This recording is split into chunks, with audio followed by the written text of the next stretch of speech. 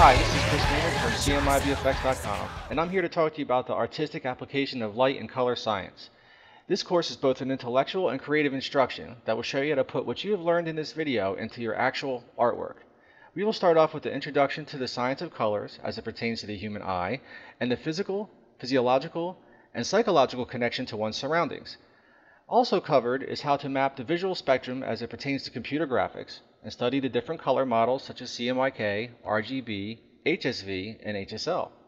To help support this discussion, we will investigate in depth the many different color schemes such as complementary and monochromatic, which will help you understand the color grading of footage later covered in this video. Because light and color affects the mood and visual size and depth of an object, we will discuss how to accentuate such things as it pertains to your artwork creation. After we showcase color schemes used in modern film, we will then create our very own paintings using color schemes discussed earlier in this video. Our new concept paintings will be derived from photograph and mind's eye to help illustrate the strength of color and light in visual effects. If you are wondering if this video is for you, you should be asking yourself one thing. Do I want to work as an artist in computer graphics or traditional graphics? If the answer is yes, then you should be watching this video at your earliest convenience. For more information, visit www.cmivfx.com or email info@cmivfx.com with your questions. If you have purchased this video, stay tuned for the second chapter.